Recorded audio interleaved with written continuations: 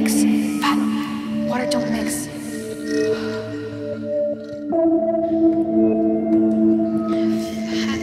Fat is oil-based.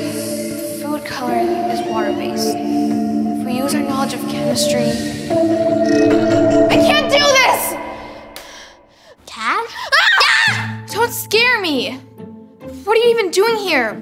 Riley said she was working on our project at home today. I know, but I wanted to use the hideout to record a segment for my podcast.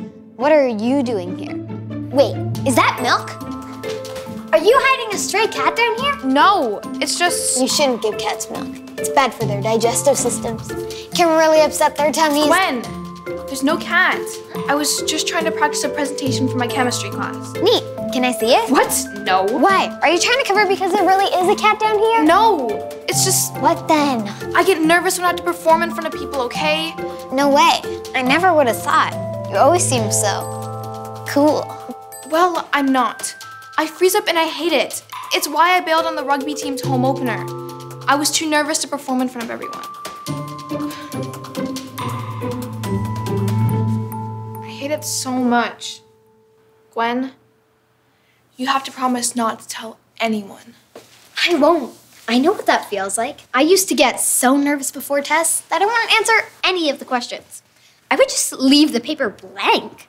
Wow, I didn't know that. I still get nervous, but now I take some deep breaths and feel my feet on the floor.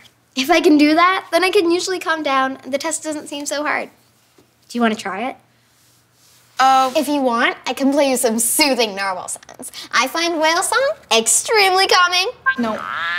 No. Oh, gosh. Okay. Ugh. Okay. But promise never to play that sound again. Mm-hmm. Dip this into the milk.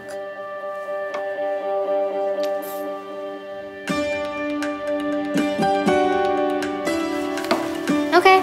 What now? Don't worry. It's just you and me. Looks pretty stable. Nothing really moving or spreading around. There's a reason why they aren't mixing. Fat is oil-based. The food coloring is water-based. And oil and water don't mix. Exactly! But if we use our knowledge of chemistry, we can shake things up. Dip some of this into this dish soap. Then dab it into the milk. Whoa, that's amazing! The soap attaches itself to the fat, and soap can move through water. So as it spreads, it helps all the liquids mix. And now, the food coloring can spread out. That wasn't so hard, was it? You just presented the entire experiment without your nerves getting in the way even once.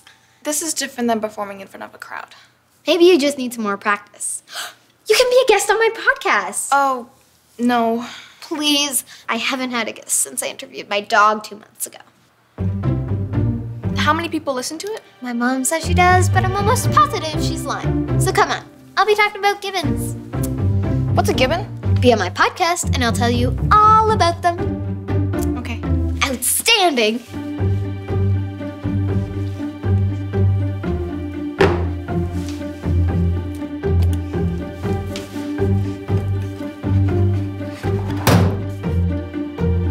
And Gwen, thanks. My pleasure. Welcome to another installment of Gwen's Jungle Jamboree, where I talk about the world's most amazing and vital animals. To help me out, I have a very special guest, the brilliant Kat Novak. Thanks for having me on, Gwen. On today's episode, I'll be talking about a very special and endangered type of ape called gibbons. Now, Kat, did you know gibbons spend almost all their time in treetops of the rainforest? That's cool. What else can I do? They can also jump distances up to 50 feet. That's longer than a school bus. You don't say.